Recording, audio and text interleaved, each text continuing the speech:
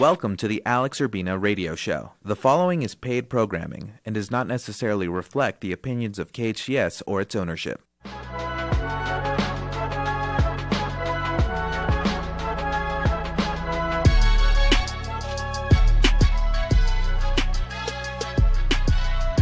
And good afternoon, Santa Clarita and everyone else streaming around the world on Facebook Live and in broadcast around the Santa Clarita Valley.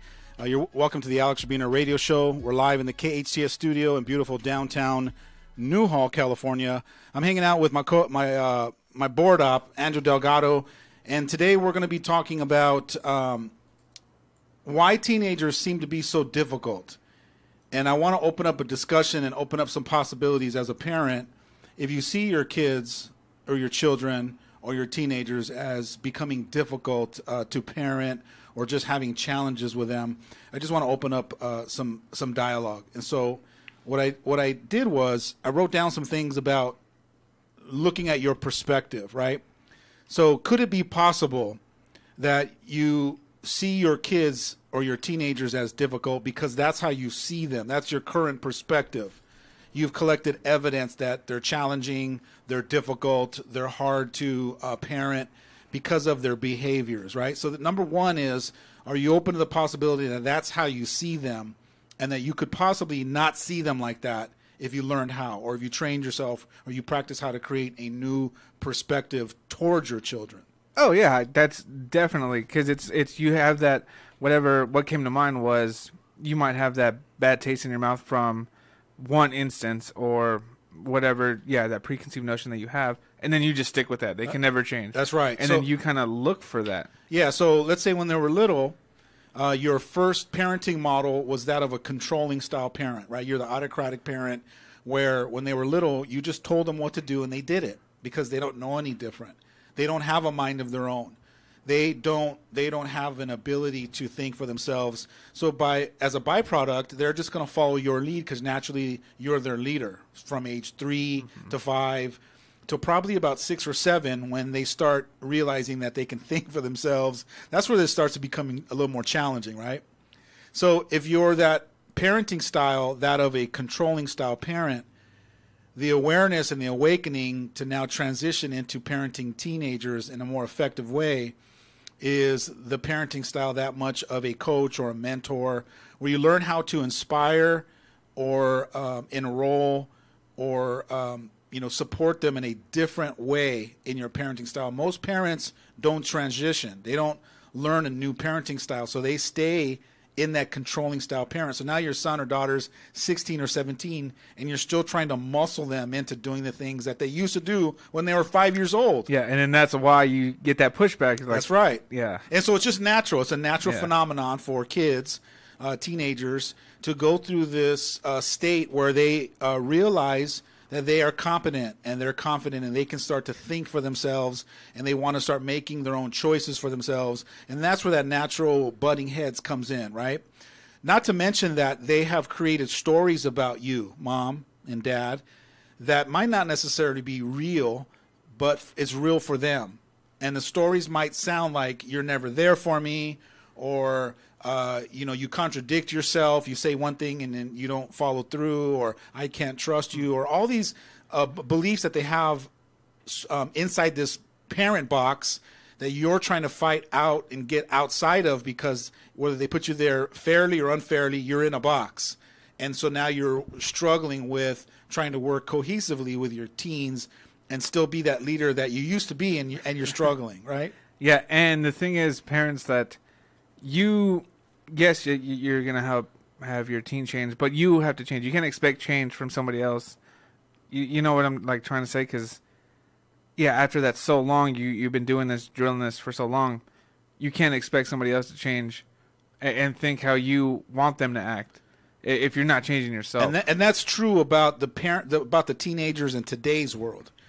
In today's world, the teens, they're demanding that the parent change, grow, learn, evolve, discover, reinvent themselves. When I was growing up in that era, the parents didn't need to change not one bit because they parented more from a controlling style parent model. It was fear-based parenting. They instill fear in you, and they could drive that all the way until you're 40 or 50 years old. I still know some of my friends that are 40, 50 years old, and their parents still parent them from that fear-based parenting, and it still works. But but today's kids, that model doesn't work anymore. All you're doing is pushing them away and having them try to get away from your house and not want to be around you. The fear-based parenting model seldom works. I'm not saying it doesn't work for everybody, because there are some kids that they still respect their mom or their dad from that fear-based parenting model. But you always have that one family where they'll say, it worked with my one son, it didn't work with my daughter. Or it worked with all two of my first kids, but not the youngest one. Or they always have that one kid that's going to be the challenge. But it's today's kids that's challenging us as parents, that we have to keep evolving. We have to keep discovering new levels and higher levels of parenting. And it requires us and demands for us to evolve and learn some interpersonal tools. And we'll talk a little bit more about that. But I want to paint this picture. And again, we go back to the title of this show, which is Why Teenagers Seem to Be So Difficult. So for number one, they could possibly seem to be difficult because that's how you see them. From your current perspective, you've created a story that, oh my God, my son is so difficult. And it's probably even in some of your venting or some of your complaining to your mom or to people, you start off with, oh, my daughter's so difficult, or you're complaining to the therapist or the counselor. It's already in your words. You've already put them in that box that they're difficult. And I got to tell you, if you've already created that belief that your kids are difficult, well, guess what? They're going to be difficult. They're going to be difficult because that's how you see them. That's the start off point.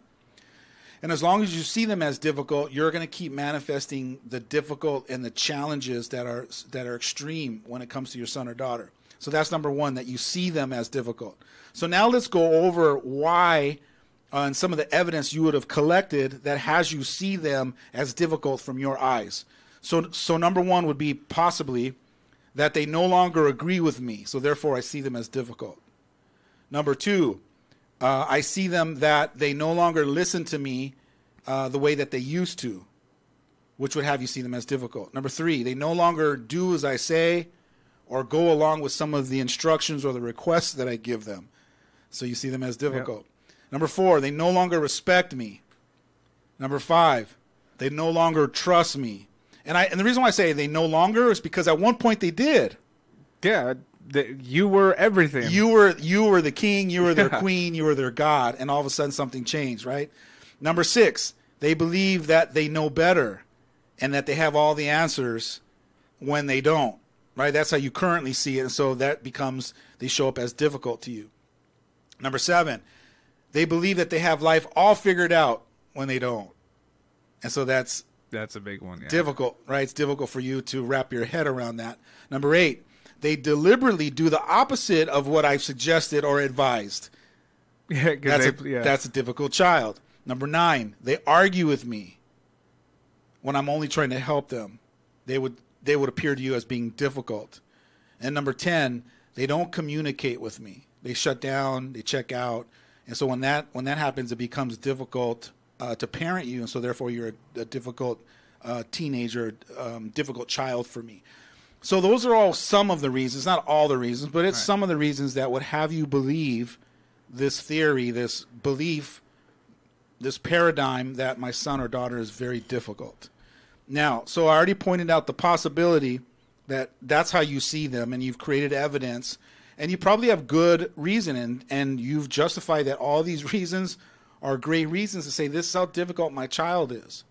Now, what if you were able to learn and discover a whole different perspective, a whole new lens to look through, a different pair of glasses to see your kids through? And that was the responsible version of your parenting. And you were willing to be honest and take accountability of the responsible version of the part that you've contributed, the part that you play, maybe the part that you have fallen short, or the things that you haven't learned, or things that you've never been taught. What if we jumped into that perspective and we were able to speak from that place? It would sound different. Oh, completely different. And so what I did was I threw out some contrast. So if we go over number one, which is they no longer agree with me. Right. If we change that to, I have yet figured out how to get them to see my point of view. Does that change scenarios? That changes scenarios in, well, coming from the younger side, like I don't have kids, so I'm more towards the teenager side. You can take this with any human being. Right. Anyone that no longer agrees with you. Listen, I mean, for you, you don't have to try to put it in a parent box. Okay. But parents, you're listening, just see your son or daughter in front of you. If you operate from the lenses, my son or daughter no longer agrees with me, versus I've yet figured out how to get them to see my point of view. It's a whole different perspective, one that's more powerful than the blaming one. Because the blaming one is, it's like a whining, complaining. Right, you come in, you sit down with your therapist. You go, my kid no longer agrees with me. Okay, so that's where it come from, where it's rather you're not agreeing. Why aren't you agreeing with me? Rather than the other side, which you just said was, let me try to get you to agree with me. You're just flat out saying you're acknowledging that I haven't, as a parent, I haven't figured out how to get you to see my point of view. Okay, got it. So let's say you and I are in a discussion, and you're just not agreeing with me. Right. When you walk out of the room, I can look to someone, in the room, and I go, "Man, he's difficult. He doesn't agree. He doesn't. Okay, he doesn't, so then he doesn't get it." So you put that difficult, like, oh, he's just difficult. It's just you. Done. You're difficult. Right. You're a difficult person because you don't agree with what I'm trying. You never agree with me. Yeah. Now, if I look to that person, I say, and she says, or he says, "Man, Andrew's, he's difficult. He never agrees with anything we say or you say." And then I correct him and go, "No, it's not about Andrew. I haven't figured out yet how to get Andrew to see the point I'm trying to make." Okay, now, boom, clear, light bulb just went off. Got it. It's me owning the responsible version. Yeah. And so what most parents do is they blame their kids. They put that difficult box on them. Their child is this way, like it's set in stone, and that they can't do nothing about it.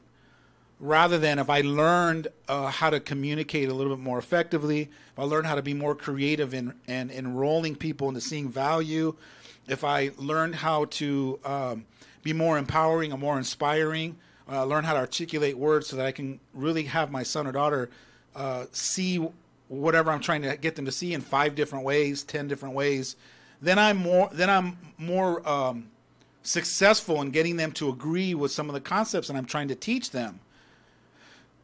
Rather than just deciding that you're just difficult because you never agree with me. And that's what everyone does. That's the easy out. Because it's the easy out because then you're just done. Yeah. And you label like, I'm just done with you. Nothing I can do. I need now to go to a therapist or psychologist or a coach or somebody to say, hey, fix my kid. She's difficult. Right. Rather than put in, some extra work and then you'll get there. Yeah. No one wants to put extra work. You know that. It's just easy enough to say, oh, you're difficult. And just be done. So number two, they no longer listen to me the way that they used to versus I've yet figured out how to get them to hear what I'm saying. It's like it's an art form. Mm-hmm. Like getting somebody to really hear what you're saying takes practice, and it's an art form. Just like right now on the radio, there's a lot of people that don't agree with me. They can't hear me. What I'm saying is challenging for them to comprehend.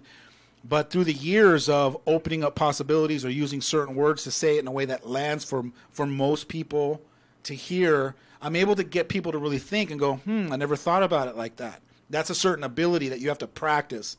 It takes a big commitment, and you got to really put some effort in to saying things in a certain way that more and more people can see it and go, I can see that. You don't necessarily have to agree with me. I just want you to be able to hear what I'm saying. And so a lot of teenagers won't even listen to their parents. As soon as they hear the third word, they tune out. But what would it look like if you learned how to articulate yourself and put words together so it sounded more neutral, more inviting? It was more in a way that wasn't making them bad and wrong, and it was like an invitation for them to just try it on.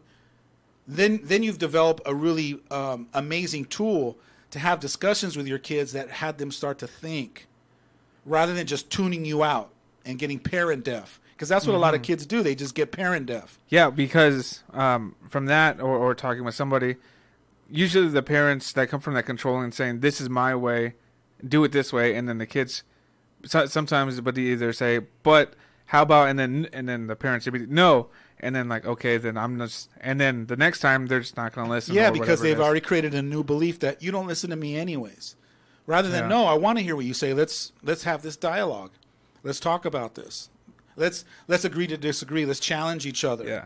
And get into a healthy conversation where maybe possibly, you know what, son, maybe you could teach me something. Maybe you can open up my eyes to see something that I couldn't see. And so it really, points to having you look at, do you see the perspective where you have decided that your kids no longer listen to you, rather than choosing the perspective that I still haven't figured out how to get you to hear what I'm saying. And I haven't developed that art yet, that the way of articulating myself so that I can plant seeds, or at least get you to start to question it, rather than having you just tune me out. Yeah, and I would say if you just run that through your head, like you can say, "Oh, you listened to me, but did you hear me?" That's right. Kind of deal, That's and right. then go back and forth. Yeah. And you get somewhat better off from that. So number 3 is they no longer do as I say, or go along with any of the instructions or the requests, because they used to do that when they were younger. You would just tell them, hey, as soon as you're done with that, come outside, or whatever. You gave them instructions, and they would just do it, because you were the leader and they were your follower.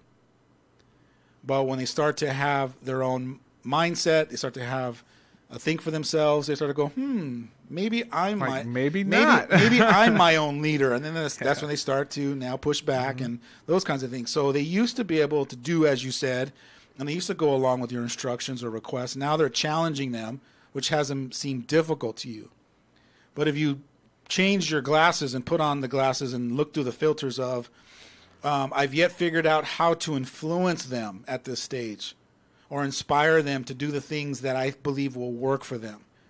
So now it puts it into your lap, the responsibility of the communication, the responsibility of getting them to see the value. And that's why I love the word inspiring or influencing, rather than just telling them what to do. You can't tell kids what to do anymore. Not in today's world. It doesn't work. Unless you've been doing it since they were little and you haven't given up on that. You just muscled them through it. There are some kids that have just submitted, and they're little robots to you, and they're going to follow you no matter what. But now you haven't really created competent leaders that think for themselves. You've developed, kids that now have relied on you to tell them exactly what to do for everything. Then it gets too much of being a follower. Yeah. Now they're going to call you for everything, rather than, no, let me see if I can figure this out on my own. Yeah. So you're not developing competent leaders. You're developing really good followers. Yeah, and the word that came to mind, was invite them in a way to. Yeah, it's a beautiful word. An invitation. I'm going to invite you. It's almost like when we started the show, I'm going to invite you into this dialogue. Be open to the possibility that these are possible, that you can create value for yourself, that you can have aha moments. That by listening to dialogue, you can go, oh, that makes sense, or, ooh, I can see that, or, man, I'm open to that. If you stay open and you're able to paint a picture or put words together to have somebody really think deeply, or you challenge their thinking, now you're inviting them into a new possibility. You're influencing them to think that way or to see the value in that way. But most parents don't operate from the inviting. We don't operate from the influencing or inspiring you to see it that way, because it takes a lot of work. I just want to tell you, and I want you to do it. It's the because I said so. That's right. Yeah, just do it because I said so, and just trust that because I've been there, I know better. And you can't tell that to a kid that is trying to figure out who they are, and they're trying to trust themselves and their own little voice and their own intuition. And so you're bumping heads with somebody that is trying to naturally develop into their own competent leader for themselves. Number 4 is they don't respect me. They no longer have respect for me. And so then they show up to me as a difficult child or a difficult teenager because I've collected evidence that they no longer respect me. Rather than the perspective of, I've not yet figured out how to gain back their trust. I haven't figured out how to gain back their trust. So if they've lost trust and respect in you, it would take for you to be willing to look at, man, at what point in this journey, in this relationship, did I lose that? Because I used to have it. Right, yeah. It was there, and then whatever the tipping point was, that's where you have to hone in on. But the trick is for you to own your part. Rather than saying you no longer respect me, They no longer trust me. Could you say, how did I lose it? Yes, that's the you Yeah. part, the part that has you owning the part that you played. And and it takes a little bit of courage to be willing to go, man, where did I lose it? Most parents that come and sit with me that have, challenges with their kids that either don't trust them or lost respect, this seems to be one of the most challenging. It's just for me to get them to see, at what point did you lose it? And they look at me like, huh? What do you mean? I never lost it. They just decided, like it was just on their own, that I have, as a parent, that I had no part in it. I was just doing my best and just parenting the best I could, and it was a byproduct of them deciding that they don't trust me and that they lost respect, rather than what part did I play in it, where I could have said certain things certain way, or kept my word more often, or followed through with what I said, or done the things that I said I was going to do. Then maybe I wouldn't have gotten to the part where because kids don't wake up one day and like, you know what, I'm not going to respect my parents anymore. Right? Isn't that that just doesn't happen? Isn't that an aha moment? Yeah. But as a parent, sometimes we live in that illusion, like, why not? Yeah. But it doesn't. It doesn't just happen. It's a little bit of time. Slowly, they lose this trust for you and your word, and that you're still guiding them down that road and all that kind of stuff. And then it gets to a point where after the trust is worn out, then they start to lose the respect, and the respect starts to slip off. I'll tell you what, when we come back from the break, we'll get back into the rest of the list. Stay tuned for more of the Alex Urbina radio show right here in your hometown station, KHTS. Santa Clarita, bedbugs are taking over our city. They've invaded our homes, our businesses, and most importantly, our sleep. If you have suspicious bites that appear nightly, or have a bug that you need ID'd, your best option is to make one call to All Pro. We offer a 100% guarantee that your bedbug issues will be solved with heat in one treatment. No need to tent or spray your house with chemicals. Heat is all you need. Call 661-298-2200 or text me a bug picture to 661-645-0540. It's time to sleep tight again, STV. La Esmeralda is home to truly authentic Mexican food. This family-owned restaurant prides itself on its fresh-to-order menu. Even the tortillas are made in-house. If you have a taste for sizzling fajitas, flautas, or menudo, you have to try La Esmeralda's Mexican and Seafood Restaurant. Dine in or order out for the most authentic Mexican food Santa Clarita has to offer. Their Taco Tuesdays, it'll turn you into a regular. La Esmeralda on Bouquet at Haskell. The popular Summer Beach Bus is back. The city of Santa Clarita is now offering rides to Santa Monica Beach on Saturdays and Sundays now through September 1st. Forget dealing with traffic or money for parking. Ride to the beach with ease on one of the city's comfortable, air-conditioned commuter express buses. Bring your beach chairs, coolers, and surfboards. Fares are only $3 each way for children and adults, $1.50 each way for seniors 60 years or older, and persons with disabilities. For more information, visit SantaClaritaTransit.com. Why did Mercedes-Benz of Valencia win the Dealer of Excellence Award in 2019? Because they strive to provide the most outstanding sales experience. Mercedes-Benz of Valencia. They know you have high expectations. Their stellar team will meet and exceed those expectations. That's why they were named Mercedes Best of the Best, placing them in the top 10% of all dealers. Find out how you can lease a new Mercedes for practically the same price as a Toyota or Honda. Details at mbzvalencia.com. That's mbzvalencia.com. Hometown, your hometown station.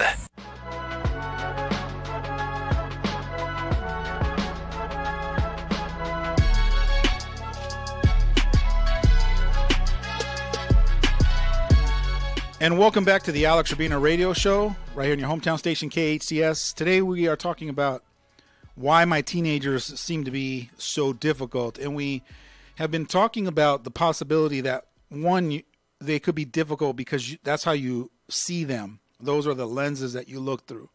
You see them from the interpretation or the perspective that, man, you are difficult. And we already went through all the different reasons why. And we're not doubting that you've collected evidence that they're showing up in their behavior as difficult, but we want to point out paint a picture for you of the possibility that that's just how you see them, and that you could actually choose not to see them like that if you chose to look through a different pair of glasses that takes responsibility for maybe the part that you've played in the 15, 16 years that they have been assigned to you in this lifetime, and that you've been parenting them.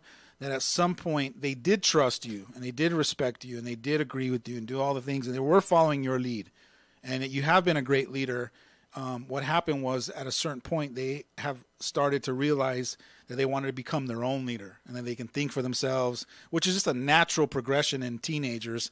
We've all gone through it. It's almost like a rite of passage for us when we're young, is to go, hey, I got these wings. I want to start to figure out to see if I can fly on my own, which is what you want as a parent.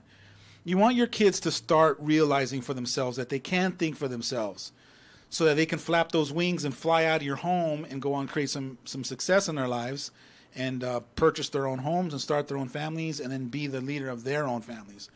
You don't want to be having robots that are always turning to you all the time. We want them to come to us as support. We want to support them, but not where they can't even think for themselves and they're still living at home, 45 years old, and now you realize that you've created someone that has failed to launch and develop that kind of, courage and confidence and perseverance. So we were going down this list of the way that possibly through your eyes you see them as difficult, and then I was creating a different possibility for you to look through different lenses where you take responsibility in that same scenario. And so let's just jump back into it. Number 6, you could be looking through those eyes of what makes them difficult. Number 6 is they believe that they know better and have all the answers when they don't. Yeah, this is relevant more than any other time in history because you have the entire information in the world in your pocket and they're quick to say, oh, I read this, or look it up. You say something like, no, this is the way, look, it says right here. That's where I can see that being true now more than any time because, yeah, they have the entire world and every lesson plan, every book on that, and then that's when they question it, and then they have evidence, quote, evidence to back it, whatever they're saying up. Yeah. So they're very intelligent because of the internet and because of the access to information is right at their fingertip. They've already read, several articles or watched YouTube videos about whatever topic you want to discuss. Because of your own experience and your own wisdom, they're going to challenge you on it. But instead of resorting to they believe that they know better and have all the answers when they don't, what would it look like if you operated or looked through the lenses of, I've not yet figured out how to challenge their own beliefs and get them to reconsider that just because they understand a concept, that concept's not as linear. So just because you understand a concept of how something might go doesn't mean it's going to go like that, right? It's like you can read a book about how to hammer a nail into a piece of wood, and you can read it for 10,000 years, and the minute they give you that nail and that hammer, and for the very first time, when you're now putting that practice into play, you've already smashed your thumb 3 or 4 times, if not broken a knuckle, because it didn't seem as simple. It wasn't as simple as it was when you read it. When you did the research. And life isn't as linear. Life throws curveballs at you.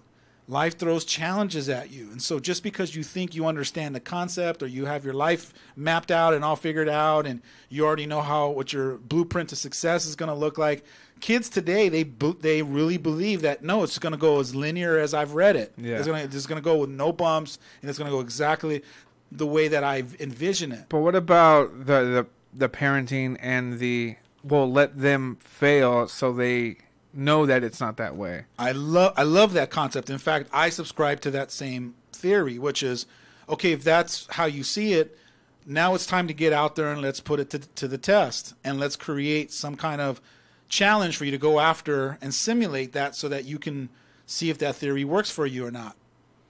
And then you have to let them sink or swim. What most of us parents don't want to do is let them sink. So what we do is we jump in. So we jump in and we save them. So as soon as they start to get rough and they start to sink and start to drown, we jump in and we save them, and then they go, "See, I figured it out." And I was right this whole time. Yeah, and you're going, no, I saved you. And then they're like, "No, you." And then that just starts. Yeah. So you got to be open to the possibility. A lot of times when our kids are struggling or suffering, as parents, we don't want our kids to go through that because we've gone through it and we wish somebody saved us. But we don't realize when we jump in and save somebody from struggle, we're robbing them from the opportunity to learn something about themselves. Grit, perseverance, confidence, the ability to adapt and overcome. We rob them from learning all of those natural inner qualities that they can develop because we jump in and we pull them out before they can even have that awakening. And then we wonder why we don't have competent young leaders as kids that can go out there and face challenge and face adversity and think outside the box and be creative enough to find solutions. And does that make sense? Yeah, it makes sense. And now I'm just thinking about every scenario where my peers would not know how to do certain things. And it's been in talks a while. Change a tire, for instance, or do even cook, simple things like that. Because some other person, usually their parents, would do it for them, or just say, not the parents wouldn't say, "Oh, you can figure it out." And so what we've disguised that as parents, we've disguised it as, but I do it because I love them. Right, like, why not? Like, yeah, exactly. And if I love you, I don't want to see you in pain. I don't want to see you suffering. I don't want to see you struggle. So I'm going to jump in and save you from that because I love you so much. Rather than my love for you has nothing to do with struggling and suffering. And struggling and suffering isn't a bad thing. Struggling and suffering to some degree has life lessons to be taught. Those are opportunities for you as a young man, as a young woman, to try to figure out who you are. Those moments where you're struggling and not knowing how you're going to pay the light bill or how you're going to eat tonight and all those, as long as it's within reason, those little struggles are huge life lessons for you to learn about life in general, about you yourself, about what you're capable of. And you won't be able to get challenged and be able to access that champion inside of you unless you're put to that kind of a test. And so I think as parents, we jump in and we save you from, and we rob you from those beautiful life-altering moments where we realize how truly competent we are and how we can be. And how can you gauge that from the parent's perspective of course, if your kid calls you for something, don't automatically say, no, go figure it out. But then you do it one time, but then how many, you know what I mean? When is it too much, or when can you say, no, figure it out? That's a great question. I actually have this segment in my book, and I talk about where I, kind of out myself and say, as a Generation X, when I started having my own parenting challenges with my kids and wanting to give them everything I didn't have or be there for them 1,000% of the time, I had to force myself to say no to things more often than not. And I knew I wasn't strong enough, so what I did was I created a rule, and it's called the 3-2 rule. So for every 2 times that I say yes, or let's say in every 5 scenarios where I'm requested support or I need your help, I would say yes to 2, and I would force myself to say 3 no's, so that I wasn't off balance. Yeah. Because in default, from my loving heart, when my kid asks me for something, I want to say yes to 5. I want to do 5 out of 5. Yeah. It's just in my nature, because those are my kids. Like, oh my God, I don't want you to suffer. You know what I mean? So by default, that part of me that wants to go in and save them, it wants to say yes to everything. So I'd have to force myself to go, no, sorry, you got yourself into that. You got to figure it out. And then I would get a rag and I would bite into it. And I'd have to go through, letting them struggle and suffer and figure that out. And because of that rule, more often than not, my kids would have to dig down deep and figure out how to find that champion within them, and then develop some creativity within themselves to figure out how to get themselves out of those situations. Now, sometimes they did, sometimes they didn't. But what I was doing was I was prepping them for what I called the real world. Because when you get out of my home, Daddy's not going to be there to save you all the time. I'm not going to be able to be, close enough to you to go pick you up at 3 a.m. because you have a flat tire. you're going to have to figure that out on your own. You're going to have to get creative enough to handle your circumstances. So what I was prepping them to do was to develop enough confidence and some competency at a higher level that they can handle any circumstance that arises. And they're still in their journey. And as much as they're still in their journey in their early 20s, I'm still in my journey to still not going to bail them. Isn't that amazing? Yeah, it just kind of flips, I guess. I'm still in it. I'm still challenging myself, even 23, 25, 30, still stopping going, no, you need to figure this out to some degree, to where I don't become what's called an enabler. I don't ever want to be a master enabler, because then now I have codependent kids that are relying on me 24/7, and I might not be here forever. And you got to figure out how to stand on your own and be your own leader and figure out things for yourself so that you can now be that kind of a mom for your kids, and then you can be that kind of a dad for your kids. But if not, if I enable you now, what are you going to do to your kids? Right, the exact same You're going thing. to enable them. You're going to enable, before you know it, 3 generations, now I got bratty, kids that are now, wanting everything and throwing temper tantrums all the way down the line. And then you're going to say, why are my kids difficult? And then we're back. We're back all over again. Instead of me taking responsibility for going, no, what's the part that I play or have played in it? And so just coming from a mindful place of, I get to go, no, I don't want to be that guy. I don't want to be that grandfather with bratty little grandkids because my son or my daughter doesn't know how to jump in and say from a healthy place, no, sorry, you got to figure this out. And I think a lot of times as parents, we hate saying no to our kids. Why do you think as parents, or even you as a human being, hate to say no to a friend or a sister or a mom? You know what I mean? It's like, why do we struggle with just saying no? It's definitely difficult, but for me, it's just I obviously want to be liked and be friends with everybody and be loved. And saying no right off the bat first puts a negative connotation on it, where like, no, I don't want you pretty much in my life or ask me for anything ever again. But it's not that. It's just at that time. But for me, like saying no, I have the feeling of I'm saying no to you as a person, not just no to that request. Like, yeah, I want you to like me, love me, be my friend, whatever it is. No, it's definitely dependent on being liked, being loved, being approved of, because God forbid that person decide that they don't love you, they can't count on you. That seems to be like the end of us. So here's a great example. So the new mom that has a newborn child sleeps in their crib, for the first couple years until they become a toddler. When they're a toddler, they're so used to crying in the middle of the night, and the mom's so used to grabbing the kid, bringing the kid into their bed with the mom and dad, and now they're all don't get no sleep because the kid's squirming and sleeping sideways and all that kind of stuff. So this is the first time, and this is a scenario that I just thought of. But so the woman, the mom and the dad have to decide, okay, honey, maybe it's time that we let him or her cry a little bit longer so that they get used to sleeping in their bed, and that we don't send a message saying every time you cry, we're going to come and bail you out. But if we all bite on a rag and get past that 20 minutes of crying, hour of crying, and we can get past that pain of what we think our kids are suffering, and we get past that, the son or daughter, the baby, will just develop grit and perseverance, and they'll cry themselves to sleep to where they just start a new behavior pattern where they're just sleeping in their bed throughout the whole night.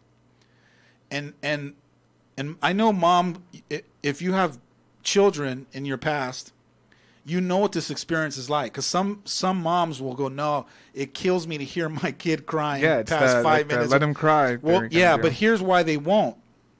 Most moms won't let their kids cry, and I'm sure dads too, because it validates a belief that they might have within them that I'm a bad mom, that I'm a bad dad if my son or daughter cries to the point where I feel like I got to go in and save them. Rather than deciding, no, it's okay for you to cry. It's healthy. It's part of the process. But if I hang in there long enough, you'll cry yourself to sleep and we'll start a whole new pattern. and then you get to be a big boy, big girl, and sleeping in your bed by yourself. Rather than you're 7 years old and you still come in, and you're 7 or 8 years old and you're still sleeping with mom and dad, and the grandma and grandpa are going, "What's going on here? What? What's going on? Like, how did you get past that stage where your son or daughter never really learned how to sleep in their own bed?" And it just becomes a part of the way we enable our kids, and we jump in because of our own fears and our own insecurities of not being adequate enough, or having you not like me, or having you be mad at me, that we jump in and we do things for people because we think we're helping them. But sometimes we're not really helping them. We're actually enabling them, and we're making it easier for them to not learn whatever lesson they need to learn so they can step up to the next level. Yeah. They got to fail. Simple as that. Fail's a good thing. Fail is a great thing. Because there's an opportunity for us to learn some things about ourselves. All right, stay tuned for more of the Alex Urbina radio show right here in your hometown station, KHTS. The theater can be found right here in the Santa Clarita Valley. The Canyon Theater Guild has been entertaining audiences for decades with top quality musicals and plays. Located on Main Street in Old Town Newhall, CTG also offers workshops for the young actor in your family.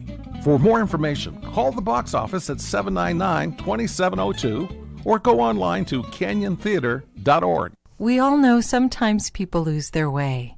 If you or someone you know is struggling with addiction, the Way Out Recovery SCV may have the answers you've been waiting for. The Way Out is the premier intensive outpatient treatment center serving Santa Clarita. Asking for help is the first step.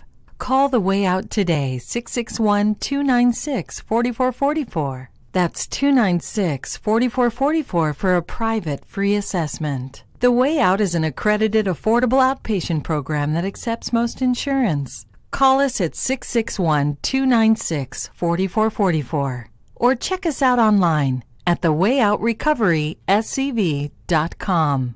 Quit battling with yourself. Ask The Way Out for help today. This is a Rita's Daybreak. There's a huge crowd at Rita's. With so many amazing flavors, every day's a treat. Let's see what folks are celebrating. I lost my first tooth. No more training wheels. My dog photo got 37 likes. 3 kids, 3 activities, 0 meltdowns. There you have it. Layer it, blend it, or drink it with Italian ice and creamy custard. So many reasons to celebrate at Rita's. This has been a Rita's Daybreak. Your hometown station, KHTS. Welcome to the Alex Urbina radio show. The following is paid programming and does not necessarily reflect the opinions of KHTS or its ownership.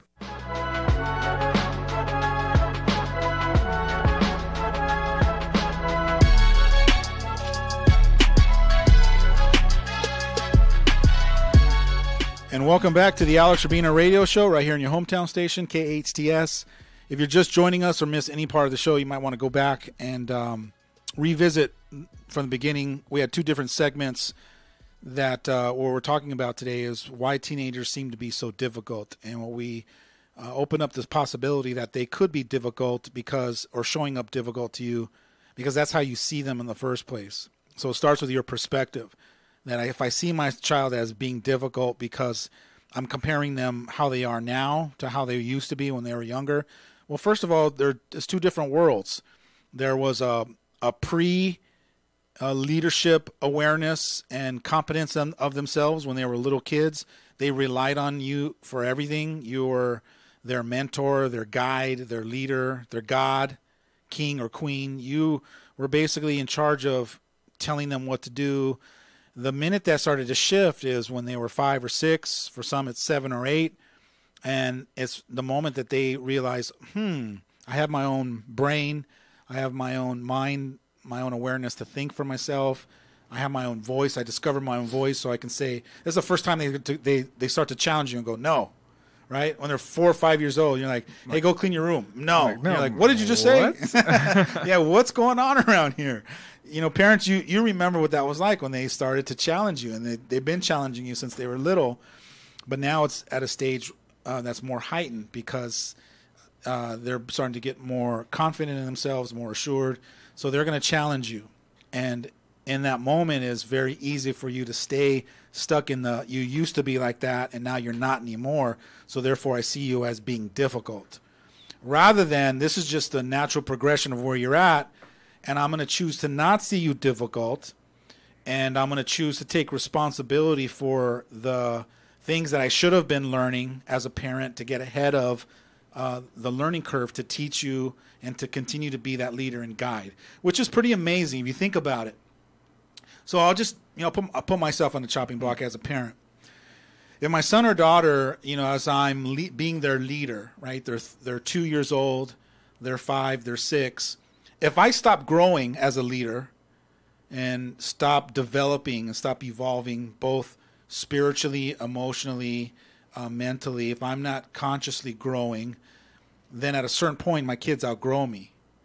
So now there are these millennials or Generation I that has a lot of technology, and they just become intellectually smarter, and they got more insight when it comes to information, not necessarily wisdom when it comes to real world stuff, but now all of a sudden they're challenging me. And if I stop growing as a parent, this is where you have the parents that get like, they're like, oh my God, my son or daughter is like, I'm in trouble. And this is where you reach out for help. Get a counselor, therapist, a coach. You start sending them to camps, to boot camps, because all of a sudden they're not doing and they're not listening to me the way that they used to be. What happened? Mm-hmm.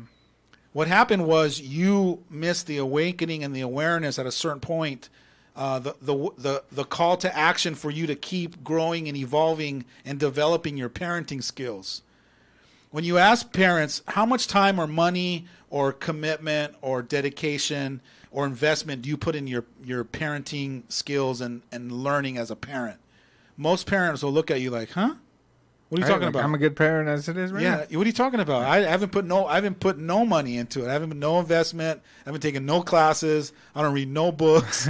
and you go, okay, well, some of you got lucky. You got good kids because it's just in their DNA, or good genes, or something about you you're just a beautiful human being. They picked up on some of those things. You modeled that. So kudos to you. But then there are some parents that just are going to struggle because they haven't been wanting to learn. They didn't have the wake-up call or the awareness. No one was over their shoulder. They didn't have a dad or a mom to go, hey, honey, if he's 5 or 6 now, and if he's challenging you like that, you're going to have to do some development in yourself, because that kid, when he gets, and I've heard of some grandparents say that to their kids, like if he's challenging you at 4 years old, like you're going to have to get on the ball and start learning how to get ahead of him. You're going to have to not let this kid out-evolve you, because if he out-evolves you, he's going to be running the show. She's going to be telling you what to do and learning how to manipulate you and play you and all those kinds of things. So it's pretty interesting to think as a parent. Sometimes we rest on our laurels and we think that just because they were born to me and I had them since they were little, that they're going to follow my instructions. It's like bringing a little baby cub from Africa. And it's like, oh, how cute. And it's like, no, we've bonded and we love each other, and he'll never bite me. It's going to grow up to be a lion. And when that lion is huge and you smack it in the head and it, out of instinct, bites your arm off, and you're in the hospital and all your loved ones are like, yo, like we told you. And you're like, Yeah, I just thought it would be fine by itself, just how it was. Yeah. And so obviously I'm painting, a picture that I don't want to scare you, but I want to paint this picture of the possibility that your kids they're going to be challenging you.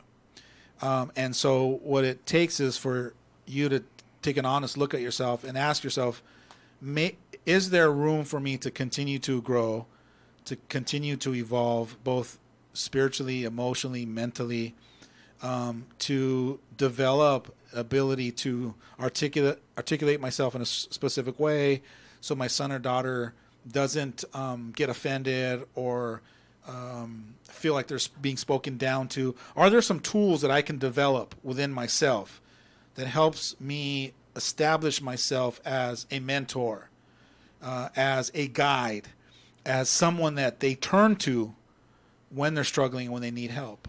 Or have I ruined the relationship to a certain point because I'm unwilling to grow that they now no longer respect me, that they do think that they have life all figured out, and they've already convinced themselves that there's nothing, mom, dad, that you can offer me anymore because I'm already at that stage. Yeah, and that's that's pretty much the crux of what teenagers, now speaking for teenagers, but want is just that acknowledge me as not as your child necessarily, but as another human being that's living in this world. Yes, help me and assist me, but don't tell me exactly what to do, because then it's my own ideas. If I come to you with an idea, it could be totally wrong and you know it, but let them figure it out by talking it through and saying, okay, what's your plan for this and that and the other, and then they can see it for themselves. I think that's much greater than it'll help out, and will have make your child away from that difficult child, so you won't have that difficult child, as you say, but help them see the way rather than just that no. Because that no, and then that's going to lead to a whole bunch of other things. Yeah, and working with teenagers for a little over 24 years, it seems like that's really what the cries have been in the training rooms. When I really sit down and talk to them, what they're all really yearning for is a new kind of relationship with their parents. They want to have you, mom, dad, see them in a different way rather than that little kid that you used to just tell them what to do. It's almost like they're demanding for you to shift your perspective and see them as having the capacity and the ability to be competent, even though they haven't figured it out yet. They still want you to interact with them as though you can, that they can be that. And then they want you to be more encouraging, more inviting, more influential, rather than that old autocratic style of parenting, which is do as I say, and or belittling them because, see, I told you, if you would have done it my way. You know what I mean? All that racket doesn't work for kids in today's world. It might have worked back when I was growing up. You can use that, and it worked. Yeah, they're not going out saying, I want to be a difficult child. Let me see how I can be a difficult. No, they're just growing, and you, the parent or the person, are putting that difficulty label on them, and then that's where growth stops, if that's what the dynamic is. Yeah, and like you said, when you talk about it like a label, it's like if you've decided in your perspective, in your current perspective, that my son is or daughter is difficult, you put the label and you put them in what's called, like, I call it a box. You put them in a box, or you put a label on them that's decided that they are difficult. And once they're difficult from that current perspective, there's no way you can cause a shift, because they're always going to show up to you as difficult. But if you're willing to say, you know what, my son or daughter is just showing up the way they're showing up, and that's an opportunity for me to look at who I need to be, or what growth I need to create for myself, or what do I need to reinvent myself. Your son or daughter is always showing you the work that you still need to be done for yourself as a parent. Take that to heart, and appreciate you guys listening in. Thanks for always tuning in here with me on the Alex Urbina Radio Show, right here in your hometown station, KHTS.